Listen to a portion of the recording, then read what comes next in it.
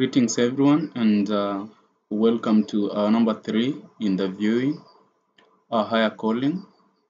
In this series we are looking at the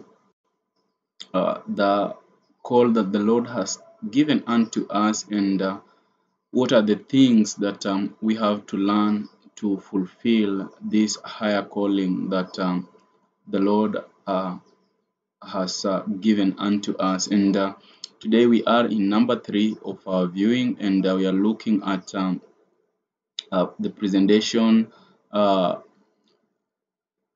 Teach us how to pray. Teach us how to pray. It is one of the most wonderful things. The disciples of Jesus Christ came unto Jesus and told him, teach us how to pray, how John taught his disciples, as John taught his disciples to pray. And so as we look into this, let us begin with a word of prayer. Heavenly Father, we thank you for this morning. We thank you for thy grace, and we thank you for thy love. As we go through this, we pray that you may be with us, you may instruct us in this. In Jesus' name we pray. Amen. Lord, teach us how to pray. This is the most wonderful thing.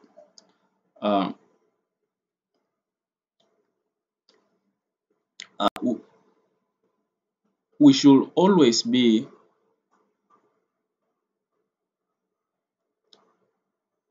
seeking the Lord wherever we are. We should always be seeking the Lord wherever we are. And when we seek the Lord in prayer, He will reveal unto us one of the things that we have to walk in our lives. And so the higher calling that God has called us to a noble duty to proclaim the 3 angels message. And we cannot proclaim the 3 angels message unless we are endowed with the power from above. And so how do we get endowed with the powers from above? How do we get endowed with the power from above? This is the most important topic that we are looking at. Teach us how to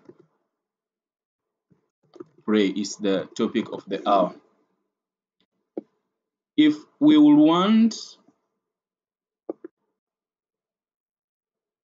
power to accomplish the work that we have been given, the power is gained in prayer. The power is gained in prayer, and that's why the disciples asked the Lord to teach them how to pray. The disciples asked Jesus to teach them how to pray. It is the only way of having the power. And so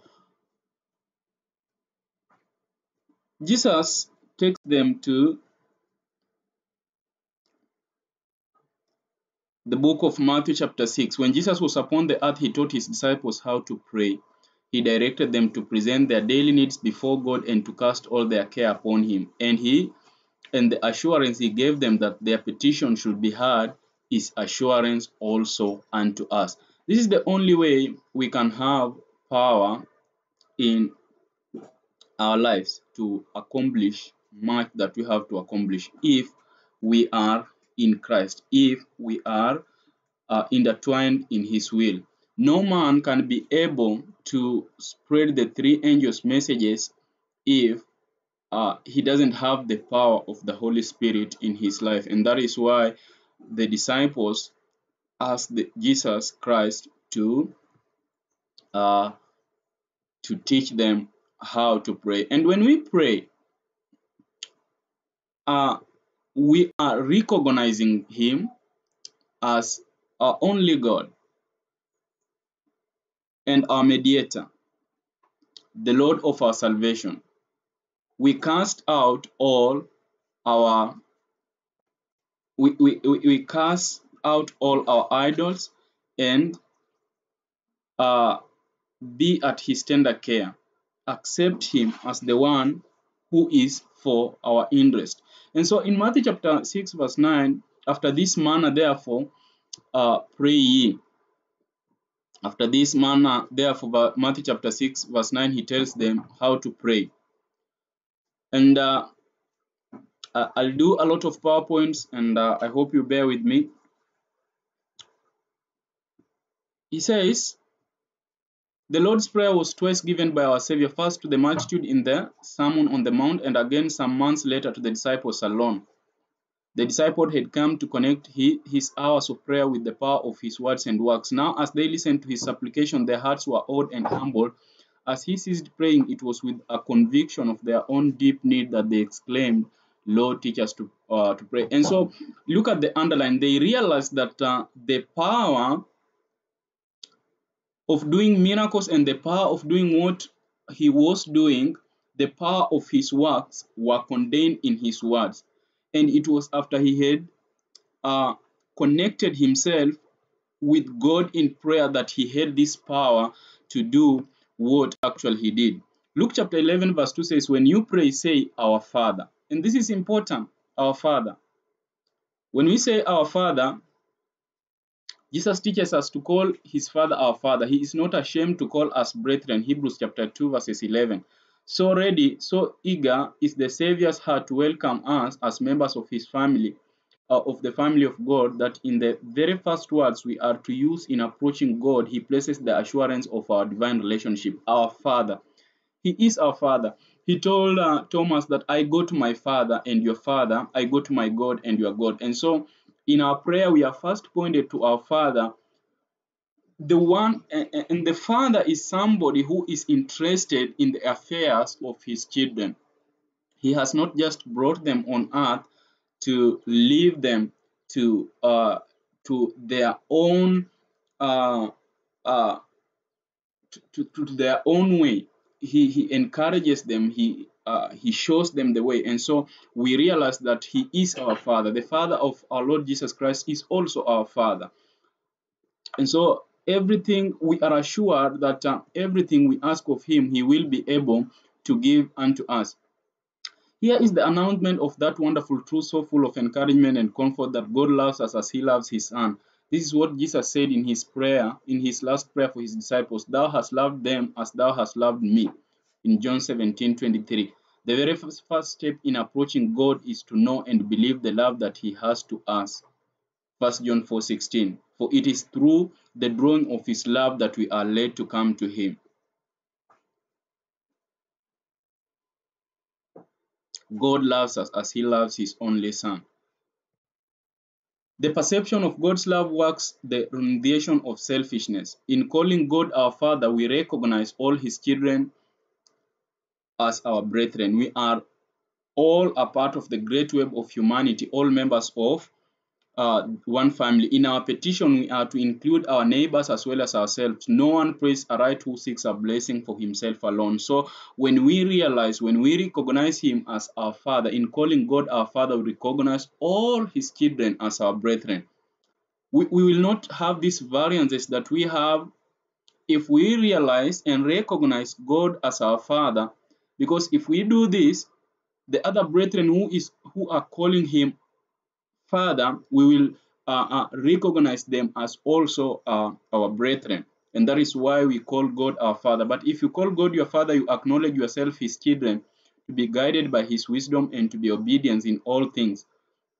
Knowing that his love is changeless, you will accept his plan for your life. As children of God, you will hold his honor, his character, his family, his work as the objects of your highest interest. It will be your joy to recognize and honor your relation to your Father and to every member of his family. You will rejoice to do any act, however humble, that will tend to his glory or to the well-being of your kingdom. So it's not just saying our Father which is in heaven. There are so many things intertwined in calling God our Father. And he says, verse Matthew 6:9, which art in heaven, our Father which art in heaven. This actually does away with this idea of pantheism, God being everywhere in everything. And this is something that has to be studied so deeply when we say which art in heaven. But I'll not go in the issue of God and pantheism and the whole story of Kellogg and the living temple, that God is in everything and everywhere. God is in a literal place in heaven on his throne. But let us look at this, which art in heaven. He to whom Christ bids us look as our Father is in the heavens. He hath done whatsoever he hath pleased. In his care we must safely rest, saying, what time I am afraid, I will trust in thee. Psalms 115 verses 3 and Psalms 56 verses 3. Through his omnipresent spirit he watches at our affairs. He is in heaven. Hallowed be thy name. And this is reverencing his name. Let us look at the few things that are contained in hallowing the name of the Lord. To hallow the name of the Lord requires that the words in which we speak of the Supreme Being be uttered with reverence. Holy and reverent is his name. Psalms 119 verse 9. We are never in any manner to treat lightly the titles or appellations of the deity. In prayer we enter the audience chamber of the Most High, and we should come before him with holy awe. This is thoughts from the Mount of Blessing, page 106. And so the use of his names should be in a reverence manner in our prayers. We are told of his titles like Jehovah, the Almighty, the Mighty. These are not appellations just to be used anyhowly in prayer, but they should be used in awe and reverence. But to hallow the name of the Lord means much more than this. We may, like the Jews in Christ's day, manifest the greatest outward reverence for God and yet profane his name continually. The name of the Lord is merciful and gracious, long-suffering and abundant in goodness and truth, forgiving iniquity and transgression and sin. Exodus 34 verses 5 to 7. Of the Church of Christ it is written, this is the name wherewith we shall be called, the Lord our righteousness. Jeremiah 33 verse 16. This name is put upon every follower of Christ. It is the heritage of the child of God. The family are called after the father. The prophet Jeremiah in the time of Israel saw distress and tribulation, prayed, we are called by thy name, leave us not. And so the name of the Lord should be reverenced. The name of the Lord should be hallowed. The name of the Lord, when it is mentioned, it is in accordance to his will and not in vanity. And we should be avoiding things like appellations like JC, oh gosh. Such a things are actually the appellations of the name of God, and they should be avoided. We actually do a reproach to the name of the Lord. God sends you into the world as his representative. In every act of life, you are to make manifest the name of God. This petition calls upon you to possess his character. You cannot hallow his name, you cannot represent him to the world unless in life and character you represent the very life and character of God. Thy kingdom come. When we pray thy kingdom come, what are we actually talking about? God is our Father who loves us and cares for us as his children. He is also the great King of the universe. The interests of his kingdom are our interests, and we are to work for it is our building. When we say the kingdom come, we are in thoughts of from the Mount of Blessings. This is what we are looking at, page 107. Thy kingdom come. We are not just to wait for it, but to work for it. The kingdom of God's grace is now being established as day by day hearts that have been full of sin and rebellion yield to the sovereignty of his love. But the full establishment of the kingdom of his glory will not take place until the second coming of Christ to this world. The kingdom and dominion and the greatness of the kingdom under the whole heaven is to be given to the people of the saints of the Most High. Daniel 7:27. They shall inherit the kingdom prepared for them from the foundation of the world. But for his literal kingdom, for his kingdom of glory to be established literally, he has to come in our hearts and reign. The kingdom of God must be in our hearts. We shouldn't be looking it anywhere. Yes, it will come and the saints shall possess it. But for them to come and possess it, they have to have Christ abiding in the heart. the kingdom must be established in their hearts first before they be established in that land literally.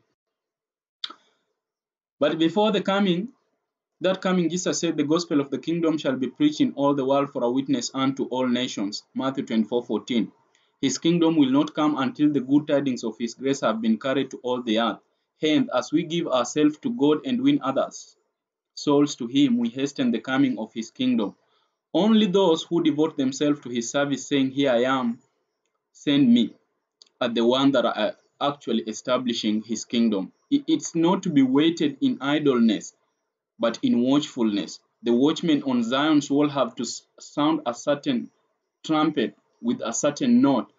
Their life have to show that actually they are waiting for that kingdom. Their manner of prayer, their manner of doing things have to show that actually they are waiting for that kingdom. They have not to wait for it in idleness. From darkness to light, and from the power of Satan to God, that they may receive forgiveness of sin and inheritance among them which are sanctified. They alone pray in sincerity, thy kingdom come. And this was a continuation here. Those who say, here am I, send me. Isaiah 6:8. From darkness to light, and from the power of Satan unto God, that they may receive forgiveness of sin and inheritance them which are sanctified. They alone praying in sincerity, thy kingdom come. So those who are accepting Christ to sanctify their life and use them for his service are truly the one who are praying, thy kingdom come. We are looking at the Lord's Prayer. Teach us how to pray. This is the number 3 in our higher calling. And the number 3, we are looking at God or Lord, teach us how to pray. And we are looking just simply at the book of Matthew chapter 6, the Lord's Prayer. In fact, this should be called actually the disciples' prayer. It is the prayer which it is the disciples which are praying, but it's a prayer which is taught by the Lord. The Lord's Prayer, I believe it is John chapter 17, where he prays. It is his own prayer. He is praying for his disciples. But Matthew chapter 6, it is disciples now who have to pray this. Matthew chapter 6 verse 10, thy will be done in earth as it is in heaven. When we pray, thy will be done in earth as it is in heaven. What actually are we talking about? The will of God is expressed in the precepts of his law, and the principles of his law are the principles of heaven. The petition, thy will be done on earth as it is in heaven, is a prayer that the reign of evil on this earth may be ended, that sin may be forever destroyed, and the kingdom of righteousness be established. Then his earth as in heaven will be fulfilled all the good pleasure of his goodness. 2 Thessalonians chapter 1 verses 11. So when we pray, thy will be done on earth as it is done in heaven, we are praying that whatever is in heaven may be replicated here on earth. That the 144 may answer the prayer of the Lord, that he will have a people on earth who can exhibit his own righteousness, and they will shine like the firmaments. They will shine like the stars here on earth, the earth that is full of evil, and many shall come unto the light. You read in Isaiah chapter 60, arise, thy light has come, and the Gentiles shall come unto thy light. So as there is only holiness in heaven, so the children of God here on earth shall show only holiness. This is actually thy will be done on earth as it is done in heaven. Give us this day our daily bread. The first half of the prayer Jesus has taught us in regard to the name and kingdom and the will of God, that his name may be honored, his kingdom established, his will performed. When you have thus made God's service your first interest, you may ask with confidence that your own needs may be supplied. And so the Lord's Prayer actually is a division of the 2 tablets of the commandments. That is the supreme love of God and the supreme love of man. The two great commandments are revealed in the Lord's Prayer. First of all, the kingdom of God, the love, the vertical love towards God, and then the next thing you notice in the other half of the Lord's Prayer actually is the second commandment, which is the love of fellow men. And one thing that I didn't say, when you look at the Lord's Prayer, it is divested of the word I. It is divested of the word I, which means that And you remember it is I that made Satan to be thrown from heaven to earth.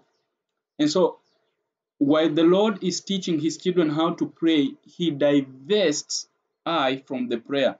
Does it mean that we don't have to pray for our needs? No, but the supreme thing is the love of God and then the love of fellow neighbors. And that is why the Lord's Prayer is full of our, because the Lord will want us to be divested of self. So the first half of the prayer Jesus has taught us is in regard to the name and kingdom of and will of God. That is the supreme love upon God, that his name may be honored, his kingdom established, his will be performed. Love God with all thy heart and with all thine soul. Then he goes to the second half. When you have thus made God's service your first interest, you may ask with confidence that your own needs may be supplied. The second table of the stone. If you have renounced self and given yourself to Christ, you are a member of the family of God, and everything in the Father's house is for you. All the treasures of God are open to you, both the world that now is and that which is to come. Give us our daily bread. If you have renounced self and given yourself to Christ, you are a member of the family of God, but you are as a child who is not yet placed in control of his inheritance. God does not entrust to you your precious possession, lest Satan by his willy art should beguile you as he did the first pair in Eden. Christ hold it for you, safe beyond the spoiler's reach. Like the child, you shall receive day by day what is required for the days of need. Every day you are to pray, give us this day our daily bread. Be not dismayed if you have not sufficient for tomorrow. You have the assurance of his promise, so shall thou dwell in the land, and verily thou shalt be fed. David says, I have been young and now am old, yet have I not seen the righteous forsaken, nor his seed begging for bread. Now, there's a point to realize in the Lord's Prayer, in teach us how to pray, that daily we have to depend on the Lord. There is no day that we don't have to depend on the Lord. And that's why we pray, give us this day our daily bread. Tomorrow has its sufficient problem. We cannot be looking at tomorrow. We have to live the day that the Lord has given us in its fullness. We are to plan for eternity, but we are to live as if we are living this earth, this hour that we are living in. And so this helps us to depend on the Lord daily. And this is not just about the daily bread of the physical need, but even the spiritual bread. We have to ask the Lord daily. We have to depend on him. And you'll find that the wise man in Proverbs is saying that, Lord, give me that which is sufficient, that I may not curse thy name, and deny not me, give me not that which is so much that, Lord, I may forget about this. So he is praying that which is sufficient for the day. And this is how we should also pray to the Lord. When we pray, give us this day our daily bread, we ask for others as well as ourselves. And we acknowledge that what God gives us is not for ourselves alone. God gives to us in trust that we may feed the hungry. Of his goodness he has prepared for the poor. Psalm 68 verses 10. And in Desire of Ages, page 21, paragraph 2, we find that Christ received all so that he may give. Also, when we are praying, we are not just praying for selfish ambitions, but we are praying so that we may bless others. He who prays to bless others will have his prayers answered immediately. There are two prayers which the Lord will ever answer: prayer to overcome sin and prayer to bless others. These two prayers, God will always answer them instantly when you ask for it. He will never deny you. So we are looking at number 3 in the series, Our Higher Calling, and the number 3 is Lord, teach us how to pray. And we are looking at give us this day our daily bread. The prayer for daily bread includes not only food to sustain the body, but that spiritual bread which will nourish the soul unto life everlasting. Jesus bids us labor not for the meat which perisheth, but for that meat which endureth unto everlasting life. John chapter 6 verse 27. Man shall not live by bread alone, but by every word that proceeded from the mouth of the Lord. That is Matthew 4:4 and Deuteronomy chapter 8 verses 3. And so we are not just praying for our bellies to be filled with perishing food, When you look at, is it 2 Corinthians 6:13 or 1 Corinthians 6:13, that food for the belly and the belly for the food, but both shall be destroyed. We should not just be concerned with the things that perish, but we should be concerned with those things that does not perish. God will send His Spirit to reveal to us the truth which will strengthen our soul for the day's need. And in teaching us to ask every day for what we need, both temporal and spiritual blessings, God has a purpose to accomplish for our good. He will have us realize our dependence upon His constant care, for He is seeking to draw us into communion with Himself. In this communion with Christ, through prayer and the study of the great and precious truth of His word, we shall as hungry souls be fed, as those that thirst we shall be refreshed at the fountain of life. Our higher calling is to move to where God is. This is what the series is all about. And know our obligations and the purpose and the reason why we were given birth to. It is not just to have the life enjoyment. Yes, that is part of it, but it is to put the sin problem to an end, to bear the image of God. This is the higher calling that we have received from God, to be like Him. And we are looking at the steps that will make us respond to this higher calling. And this day we are looking at Lord, teach us how to pray. And we are Luke chapter 11 verse 14, forgive us our sins, for we also forgive everyone that is indebted to us. Just Jesus teaches that we can receive forgiveness from God only as we forgive others. It is the love of God that draws us unto Him, and that love cannot touch our hearts without creating love for our brethren. So there is a prerequisite for the forgiveness of sin. If we don't forgive others, we shall not be forgiven. And as we forgive others, then we are forgiven. A man who will not forgive another person who has wronged them will not also receive forgiveness from the Lord. And this forgiveness is tied with receiving everything that we desire. When you look at the book of Mark chapter 11 verses 24-25, it says that whatever you ask, when you go on your knees, believe that you have received, and it shall be thine. And if you have anything ought you have to forgive, forgive, and it shall be forgiven unto thee. So in requesting, in asking of the Lord the things we need, there is something that is attached to it, forgiveness of others. Forgive us our sins as we forgive others. And if we don't do that, then we shall not be forgiven, and the things which we pray for, we shall not get them. After completing the Lord's Prayer, Jesus added, if you forgive men their trespasses, your heavenly Father will also forgive you. But if you forgive not men their trespasses, neither will your Father forgive your trespasses. He who is unforgiving cuts off the very channel through which alone he can receive mercy from God. You see that? Thoughts from the Mount of Blessing, page 113. That whoever doesn't forgive cuts off the channel, the very channel through which alone he can receive mercy from God.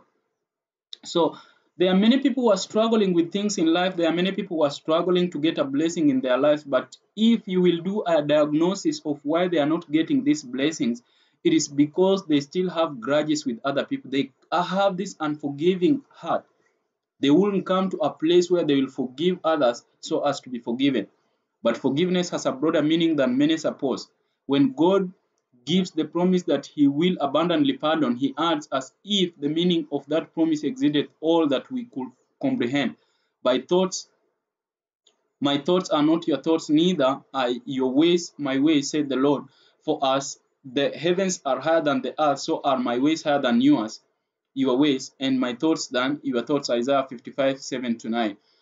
And the word forgive is a word that is compounded with two words, for and give.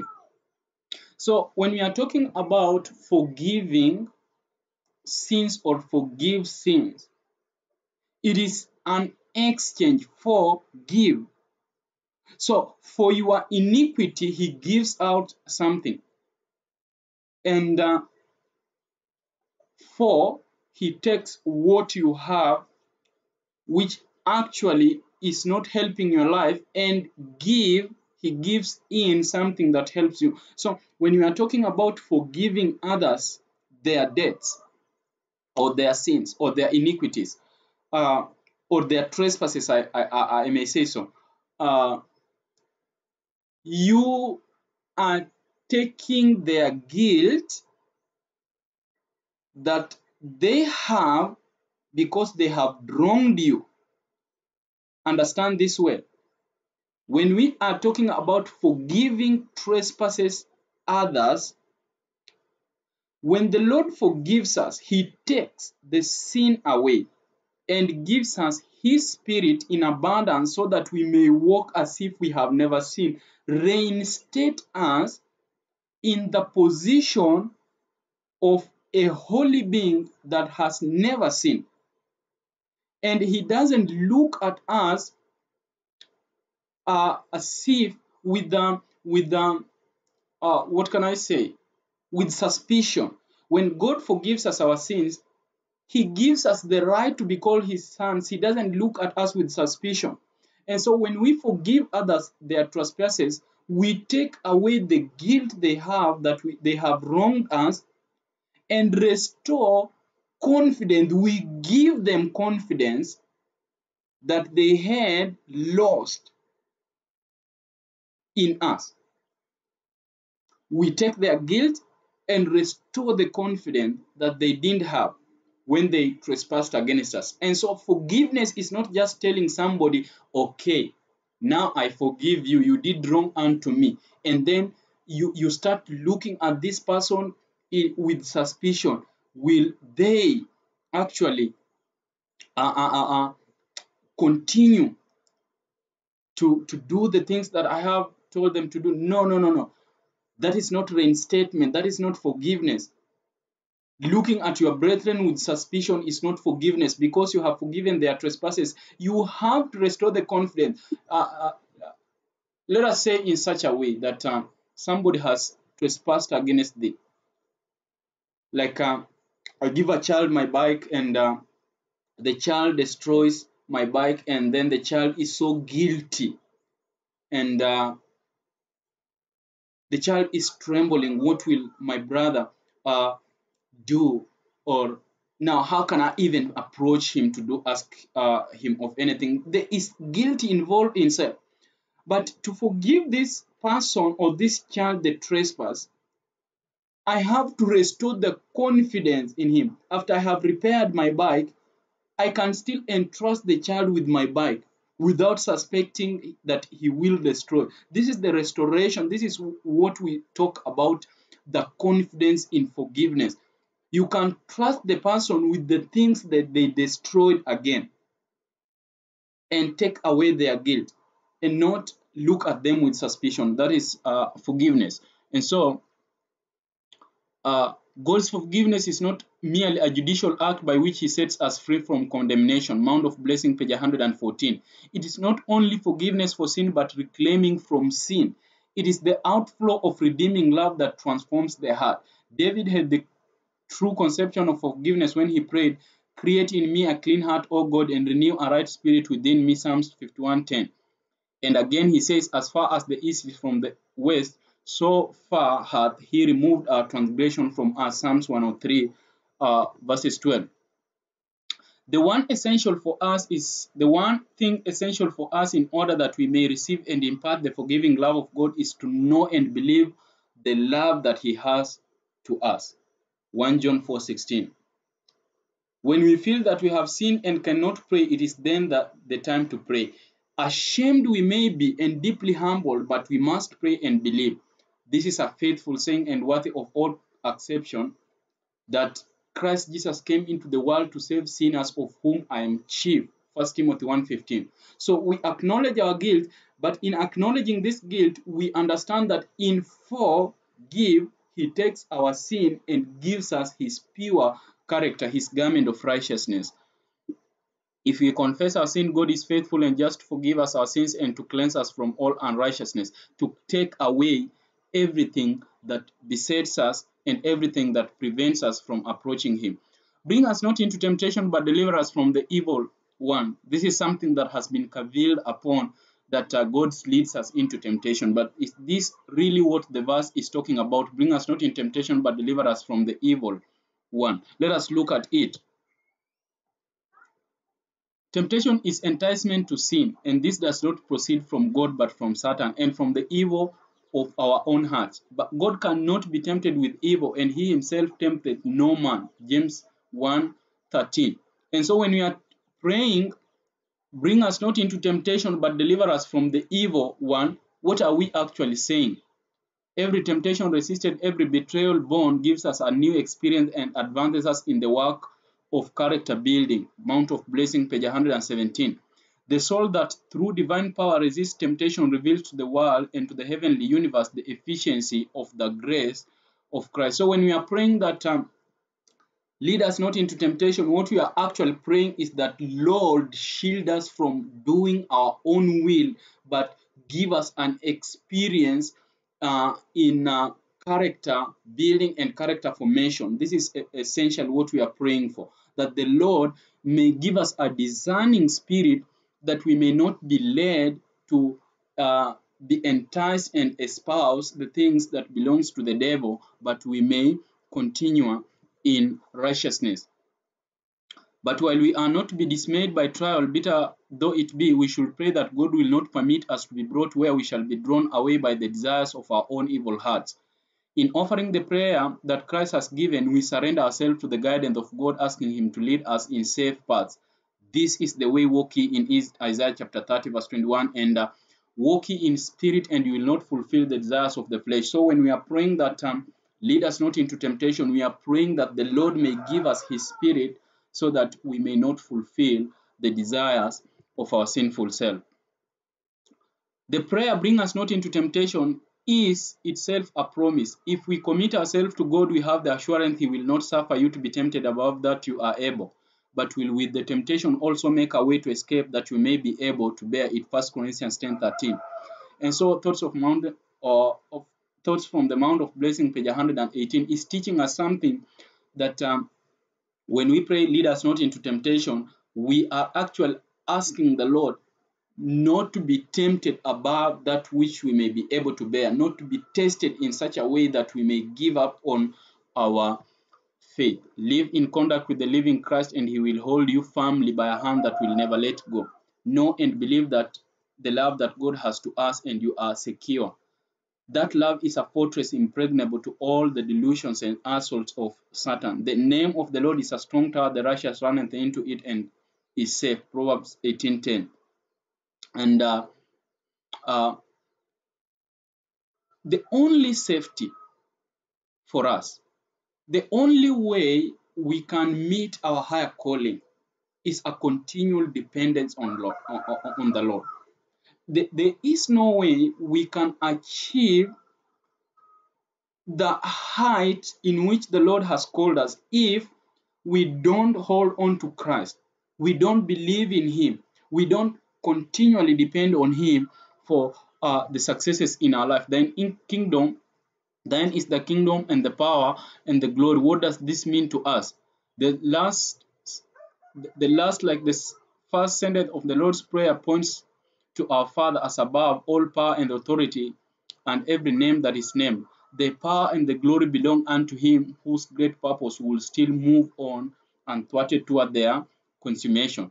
In the prayer that breathes their daily wants, the disciples of Christ were directed to look above all the power and dominion of evil unto the Lord their God, whose kingdom ruleth over all, and who is their Father in everlasting prayer. So the last sentence brings us back to the first sentence. And when you look at the book of Matthew chapter 28 verse 18, he says that all power and authority in heaven and on earth has been given unto me. And so when we are praying that thine is the kingdom and the power and the glory, we are realizing that all power is invested in Christ, and as it is invested in Christ, he bids us go into the world, teach, baptize, and teach them to observe all things whatsoever I have commanded thee, and lo, I am with thee until the end of the age. And so we realize that our power doesn't come from us, but the power comes from Christ himself, who has bid us to go. And in Christ object lesson, is it in Christ object lesson or Ministry of Healing, page 333? I believe it should be in Christ object lesson. Let me just have it. Yes, in Christ object lesson, page 333, paragraph 1. I have it here on the screen. As the will of man cooperates with the will of God, it becomes omnipotent. Whatever is to be done at his command may be accomplished in his strength. All his biddings are his enablings. Christ object lesson, page 333, paragraph 1. And so, when we are recognizing his kingdom, his power, and his glory, we are actually admitting that his biddings are his enabling, and if we go in his name, then we shall have all the powers in his kingdom. We are now standing on the threshold of great and solemn events. A crisis is before us such as the world has never witnessed. And sweetly to us comes the assurance that God's kingdom ruleth over all. The program of coming event is in his hands, our maker. The Majesty of heaven has the destiny of all of nations as well as the concerns of his church. In his own charge, the divine instructor is saying to every agent in accomplishing of his plan, as he said to Cyrus, I guarded thee, though thou hast not known me. Isaiah 45 verse 5. Thine, O Lord, is the greatness and the power and glory and the victory and the majesty. For all that is in heaven and in the earth is thine. In thine hand is power and might, and in thine hand is to make great and to give strength unto all. 1 Chronicles 29 verses 11 and 12. And so, our higher calling, Lord, teach us how to pray. It calls for us to fully depend on him. It calls for us to acknowledge his sovereignty, his power and his authority, and our relation to God and our fellow men, because the Lord's Prayer is divided into two tables of the stone, the love of God and the love of man. And as we see the things that are happening in the world and the apostasies and the evils that are happening in the world, the Lord's Prayer teaches our fully dependent on the Lord. And so I pray that you will be helped in this higher calling to reach a mark that the Lord has set for us. Our fully dependence is upon him. And I'd like to read the verse that is guiding us in this series as we close, the book of Philippians chapter 3. As you go to sleep, those people who are going in the regions to sleep, those who are in the afternoon, and those in Kenya who are starting their days. As you go about what you are going about, always remember this, Philippians chapter 3.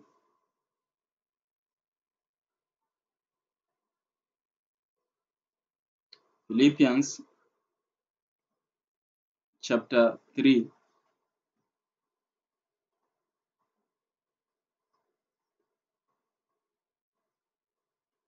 Verses 12. This is what I'm leaving with you to guide you, to give you strength and to enable you continue. This is the title of our series, Our Higher Calling, and we were looking at Lord teach us to pray. Not as though I had already attained, 3:12 Philippians, either were already perfect, but I follow after Eve, that I may apprehend that for which also I am apprehended of Christ Jesus. Brethren, I count not myself to have apprehended, but this one thing I do, forgetting those things which are behind, and reaching forth unto those things which are before.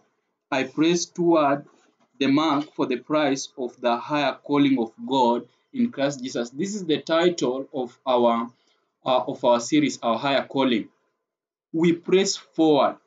And one way of reaching this higher calling, the mark which we have been called, is prayer. And you realize in the first 3 sessions, we were dealing with prayer, and today we are dealing with Lord teach us how to pray. It is only when we are anchored in Christ through prayer, we are told that pray continually, let all your needs be known unto the Lord. It is when we give our hearts to the Lord and we continue in prayer that we will get the strength to reach to this higher calling mark. Let us pray as we end. Heavenly Father, we thank you because even in prayer, Jesus, you have taught us how to pray. We are not to pray only, we are not to pray for our own selfish ambitions, but we are to pray how you taught us to pray. And so help us to continue in these things and to realize that you are the one who guides us in everything and who holds the reins of all the kingdoms. Let thy kingdom be established in our hearts, in our daily activities, that we may lift thy name high, we may decrease as you increase daily. May you guide us in this day and in everything we do. Let us do for the glory of thy name. For this thing we ask in Jesus' name. Amen.